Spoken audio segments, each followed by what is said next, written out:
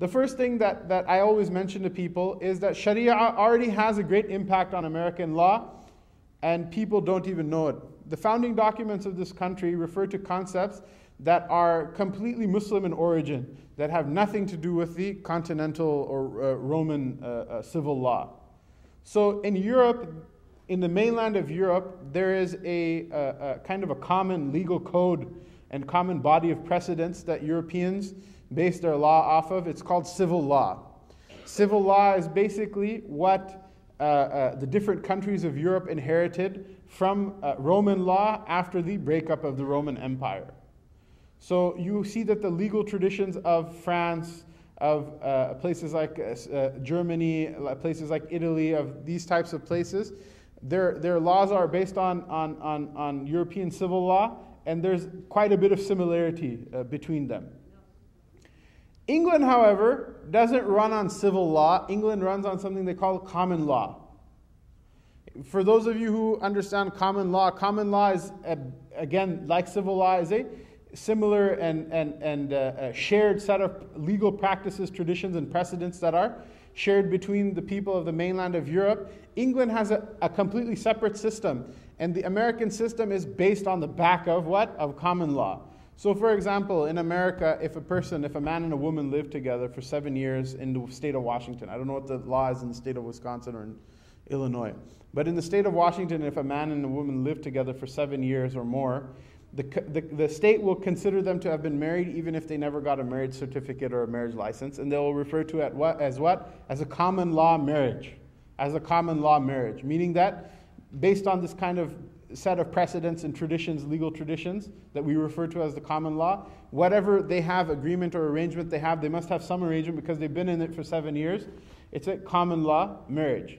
So it might, by the way, if there are like lawyers in the present in the audience or live streaming at home or someone watching it later on, you say, oh my God, this guy's butchering our field, and like it's more complicated than that, right? Welcome to my world when I have to sit through a doctor and engineer giving the Jummah khutbah. And secondly, inshallah, of course, you have to simplify because there's a limited amount of time, inshallah. We'd love to benefit from the expertise of experts in every field. So by all means, inshallah, share your expertise, inshallah, maybe through the comments in the YouTube video or through writing a letter to myself or to Ilm Oasis, and we'll inshallah, benefit from whatever you have to say and spread that benefit as well. But a person is married, common law marriage, right? So common law is this, it's a thing that we refer to, right? That if there is, all other things being equal, there are certain sets of precedents that are universally accepted through English law, and then in some fashion American law as well. What's the difference between common law and civil law? Why is it that England has a different body of precedents and traditions, legally speaking, than the European continent? Is it that England was never ruled by the Roman Empire? No. In fact, England was ruled by the Roman Empire for several centuries. And then the Romans retreated and left it. And then afterward, it will be, quote-unquote, civilized again by a different people, by the Normans. At least according to popular narrative in England. Obviously, Anglo-Saxons may have something to disagree with about that. But at any rate, the difference between common law and civil law is, there are many differences, but one of the main differences is based on what? Based on the fact that the modern monarchy of England is from where? Does anyone know? It's not a Jummah khutbah, you can raise your hand. Impress your family members and whatnot. And you know where does the modern lineage of kings and queens in England start from? Anyone? No one? Mufti Nana, even you? Right? Do you guys know anything? That Battle of Hastings, right? Normandy. There's a place in France called Normandy. Right? Norman means north, a person from the north, right? So the Vikings rule over the coast of Europe and over England for several centuries. And so Normandy is one of their colonies that's left over there. And the William of Normandy, who they refer to as William the Conqueror, he's a Duke of Normandy because he's a Viking, and the King of England is a Viking, Edward the Confessor. So they're relatives. And so when Edward the Confessor dies, William the Conqueror says that my cousin, he left me the throne of England after he died.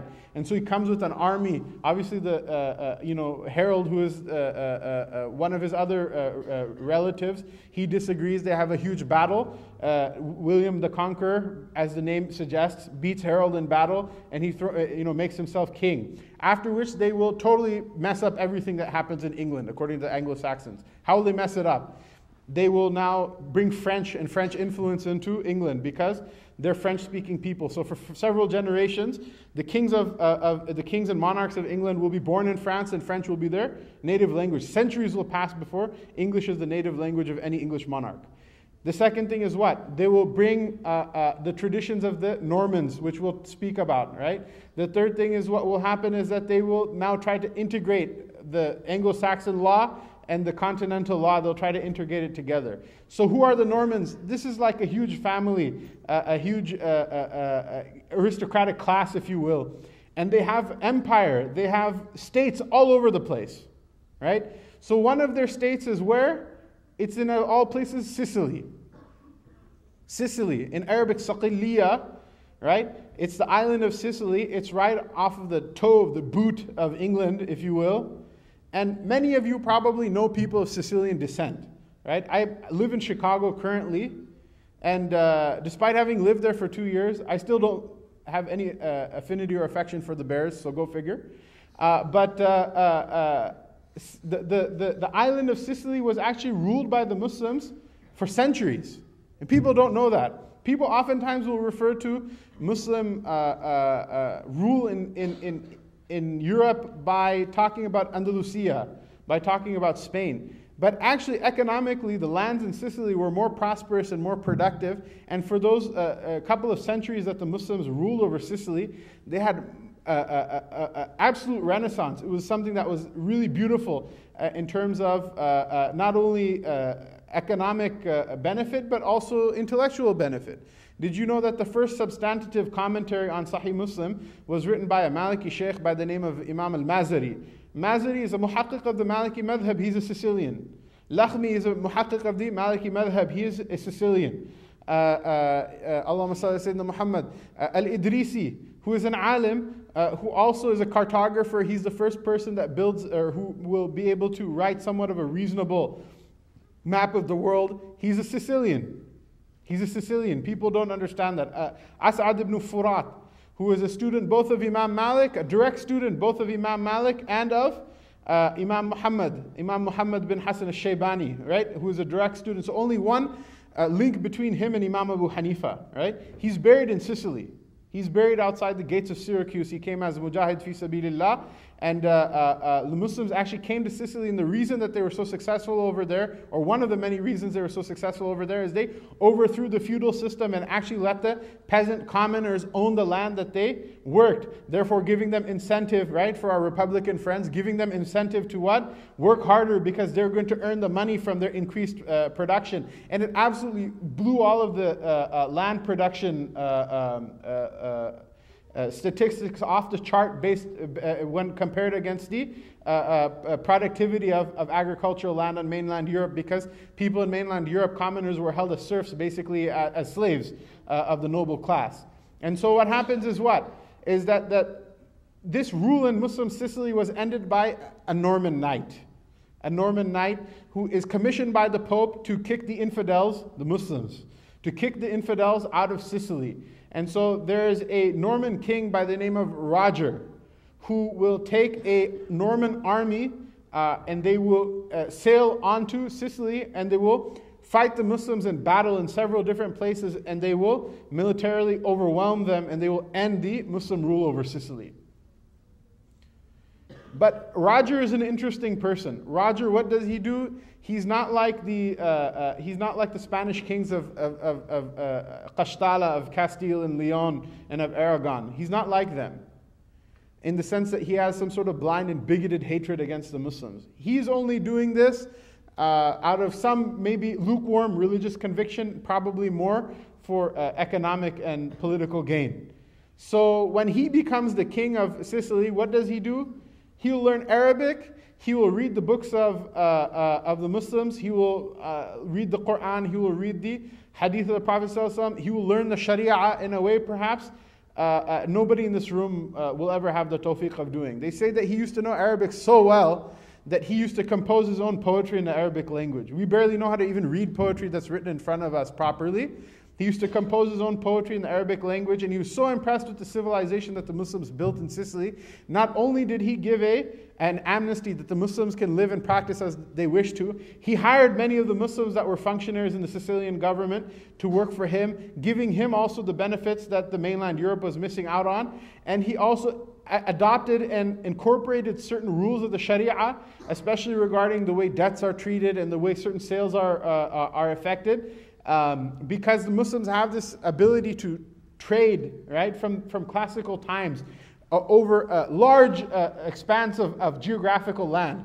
So a check that's written in Baghdad can be good in Morocco, or it's good in Indonesia, which is not even the case in the modern economic system, much less in classical times where they lacked the technology to effect such transactions because it all ran on trust.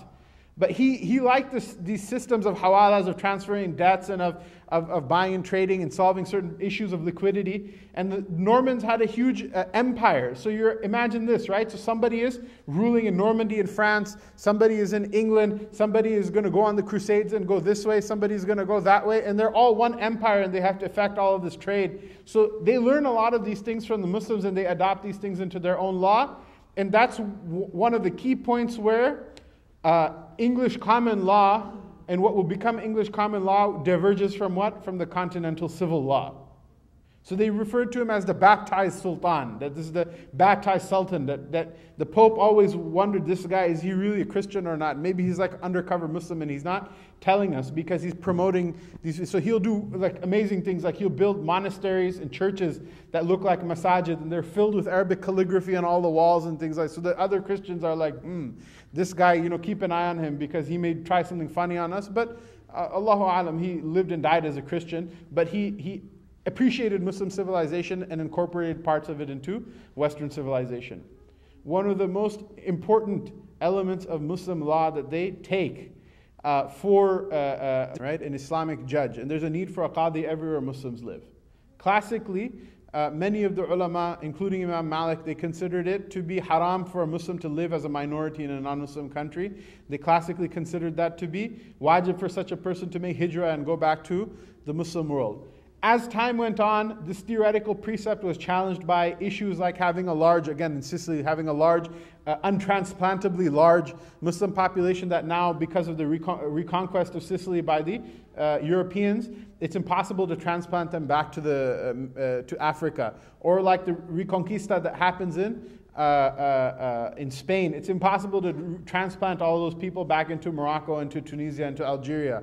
And so the Maliki fuqaha will later on recognize that this is an ideal perhaps we're not going to be able to live up to, so we have to learn to deal with it. So one of the things that the Maliki fuqaha said, and the Muslims always need a qadi, they always need a judge, right? And this is one of the things we should think about also. It's something that I teach in my classes as well, that in America we don't have an Islamic court that we've set up. When I say Islamic court, I'm not talking about taking over the federal building downtown. I'm saying at least for our civil matters and our personal matters and our disputes between one another, a dispute between husband and wife and all of these things, we don't have something like this set up. This is one of the long laundry lists of things that the Muslim community needs to get around to. And in order to do that, you need to train people who are technically proficient, not somebody who can give a moving talk in front of a bunch of people that will make them cry and make them make tawbah, or something very entertaining, or something that will maybe be more appropriate for an ISNA convention or whatnot. We need people who are technically proficient in the law. Right? Ulama who are technically proficient in the law in order to be able to effect those things. So they have a need for a judge to make a ruling on a certain thing, and you don't have one faqih, one person who is qualified to be the qadi in such a case. Which is probably an apt description of where most of the Muslim communities, the situation that most of the Muslim communities in America fall. So what do they say? They say in the absence of anyone who's a faqih, somebody who's technically proficient in the law, you can appoint a council of 40 people, which is, according to a very popular opinion, what they refer to as al-jam al-ghafir, right? A group of people that if they're upright people and they practice their deen and they're God-fearing people and they're people who do what Allah has made fard on them and abstain from the haram, etc., that number of people is enough that if they come together and they make dua and they're sincere to Allah Ta'ala, they make dua that Allah Ta'ala show them what's right, Allah Ta'ala won't send them astray. That those 40 people can make decisions on behalf of a judge that's technically proficient in the law, and their verdict will take the place of the verdict of that judge under the principle of the Sunnah of the Prophet ﷺ. Ma la yudraku kulluhu la yutraku kulluhu. The thing that cannot be completely attained also shouldn't be left completely either. So this council of 40 people that will stand in the place of a judge is then adopted by whom? It's adopted by the Normans into civil law. That's how you receive the concept of trial by jury, something that is originally absent, into common law. That's how you receive the concept of trial by jury, something that's totally absent from continental civil law. So if you have a problem with Sharia, go amend the constitution and throw out trial by jury. Go through out the laws you have regarding the protection of debtors in bankruptcy. Go through out all of these things, which it's very easily demonstrable that these are concepts that are not natively developed by Europeans or by Englishmen or by Americans or by the Normans. Rather, they are very demonstrably pulled from Islamic law and adopted into a European law because a wise man will take wisdom from wherever it comes. A wise man will take wisdom from wherever it comes. And if you want to kind of call my bluff on this one, you think that this guy, mashallah, whenever you listen to a Muslim talk, all of a sudden Muslims discovered America, Muslims invented the airplane, Muslims were the first ones to the moon. And there's some people like that. So, if you're wary about it, I can understand where you're coming from, because I've heard a lot of those kind of nonsense talks also myself. There's a Christian Lebanese scholar, actually not Lebanese, I should say. There's a Christian Palestinian scholar. His name is George Maqdisi. I don't know if he's even alive anymore or not. George is spelled George, and Maqdisi is spelled with a K, not with a Q, right? Makdisi. George Maqdisi, he wrote 2 articles. One about the way that the madrasa system, the system of schools to teach the Sharia in the Muslim world, will be the seed that will give you the current form and shape of universities in the West. And the other is called Islam and, I believe, Islam and the Rise of Colleges. I'm not 100% sure. And the other one is called Islam and the Rise of Humanism. And it talks about how the very concept of the humanities comes through the Muslim world, is transmitted to Europe through the Muslim world. And he wrote a paper about Islam and the origins of common law. The paper you can find, I think, for free on the internet. I don't know if it's like legally for free, but I see that there are places that you can find it for free on the internet. You can read it on your own, come to your own conclusions, inshallah. But it's written by a non-Muslim, an academian, somebody who has a PhD and all of these other things. So if you think that this is just some bearded guy who's trying to give us a Islam invented everything speech again, well, you can go look it up and see for yourself. So what did we say? We already proved Islam's not trying to kill nobody. We already understand through common sense that Islam, even if it wanted to have complete hegemony over America, it couldn't do so except for through the democratic process. And now we're already proving that the Sharia actually is I would argue, an inseparable part of what makes American law American law. I mean, forget about trial by jury. These are furu'i issues. These are ancillary issues. Let's talk about usuli issues, fundamental issues. What does Thomas Jefferson, the eloquent man who drafted the Declaration of Independence, what does he talk about? He talks about life, liberty, and the pursuit of happiness. The very concept that there are kulliyat, that there are certain things that the law is there to defend, and there are certain things that the law is there to protect, that form the social contract between the ruler and between the subjects that they rule, is something that you will not find any origin with in Christianity or in the West or in Roman law. You won't find that concept anywhere in the West or in Christianity, but you'll find it centuries before Thomas Jefferson. John Locke will write, before Thomas Jefferson, he'll write about life, liberty, and property. Life, liberty, and property. And even centuries before John Locke, who will write, people like Imam Ghazali and people like the usuli theorists of the Sharia will talk about al-kulliyat al-khams, that there are 5 things that the Sharia, every law of the Sharia is there to protect one of these 5 things. And there's no law that is there except for it gives you benefit in one of these 5 things. The first is what? Deen. The second is, and we'll get to that, put an asterisk by deen. Why did Thomas Jefferson and John Locke not mention deen? The second is what? It's life. The third is what? A person's mal, their property. The fourth is what? A person's ird, their honor. Their honor. And that's not there either. That's not there either. Because, and what does it tell you about a civilization? Nabi Sallallahu Alaihi Wasallam on the Hajjatul Wida', he said what? He asked the people, what is this day? And they said, Allah and His Rasul know best.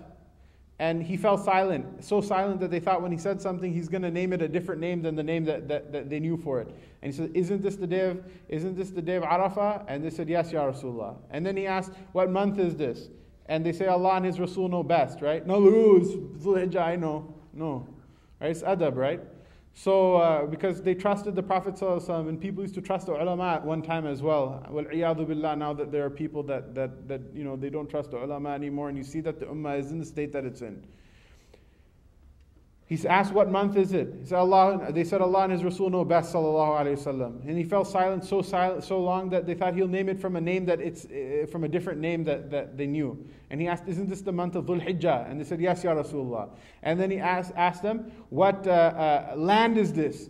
And they said, Allah and His Rasul know best, sallallahu alayhi wasallam. And he fell silent, so silent they thought he would name the land by a name other than its name. And he says, isn't this the Baladullah al-Haram, the sacred land of Allah Ta'ala? And they said, yes, Ya Rasulullah. And then he says something it's very simple. You want to explain to someone what Sharia is? It's exactly what the Prophet ﷺ said. He said, then know that Allah subhanahu wa ta'ala has made your lives sacred, and He's made your property sacred, and He's made your honor sacred, just like Allah ta'ala made this day sacred, and this month sacred, and this land sacred, right?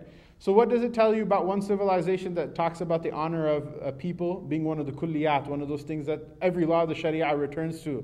And what does it tell you about another people that don't include a person's honor in those kulliyat? But at any rate, there's honor, and then what's the fifth one? Nasab. That a person has a right to their nasab. This is one of the reasons why it's haram for a person to marry their sister, or haram for a person to commit zina, right? Nowadays, they have these kind of issues, okay? That if nobody's, if everyone's happy and nobody's hurting and nobody's being abused or whatever, then why should the government care? Why should the government care? So if a man wants to marry his sister, why should the government care? Your Judeo-Christian values or your, Muslimic values, don't accept it. Well, I have a different set of values and we have freedom of, and whatever. So why is it really, to be honest with you, Western law has no good answer for this question. They have no good answer for this question. This happened in France not too long ago, that there were a man and a woman, both were adopted. And they were adopted, and they fell in love, they get married, they have 2-3 kids, and then they realize through some DNA testing or something like that, man, these two are brothers and sisters, I don't know, DNA testing or something or another. They realize that they're actually brother and sister. They're actually brother and sister, and they were adopted. One was adopted by one family, and one was adopted by another family. They never knew. So what happens is some magistrate in the government sent them some paperwork after they found out, saying, you guys have to break it up because you're brother and sister, and that's unlawful in the law of the land. And they said, no, we love each other. And what happened? The French public had such an outcry, such a backlash, they amended the law in order to allow these people to live together. Wal-iyadhu billah. Now the children, who's your mother, who's your khala, who's your mamu, who's anybody, who knows? Allah knows best. The entire family tree, the nasab, is confused, it's messed up. Right? That's why, right? That's the reason we give that nasab, a person, the preservation of their lineage, that everyone should know who their father is and know who their mother is, and that their lineage, knowing what their lineage is properly, is a essential ingredient to them functioning as a productive human being in society. This is what Islam has to offer that the West doesn't have from before. So if you have a problem with one of these 5 things, it's very important. You understand this is very important. What's my proof that African American people, out of all people, need to understand why the nasab is important? Why is it that you have African American people in America, someone's last name Jenkins, someone's last name Jones, someone's last name is whatever, this, that, or the other thing? That's not your forefather's last name. Why? Because they stole your forefathers' last names from you. They stole the names of your people, the name of your tribe, the names of your fathers, and the names of your mothers from you. because they knew if a person doesn't know who they are, it's easier to convince that person that they're not a human being. If they don't know what their nasab is, they don't know where they belong in the family tree of mankind. It's very interesting, and I kind of get a little irritated nowadays, because oftentimes there's a beautiful tradition when people would become Muslims, they would take a Muslim name. And now somehow, I don't know, for some reason or another, this has become like not fashionable anymore.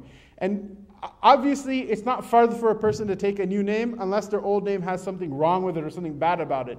But there's beauty in taking a name in Islam. And especially, I don't understand, especially African American brothers and sisters, when people tell them this, obviously, most of them, they say, hey, listen, that's not my name in the first place. That's the name of somebody who illegally and irresponsibly enslaved my forefathers.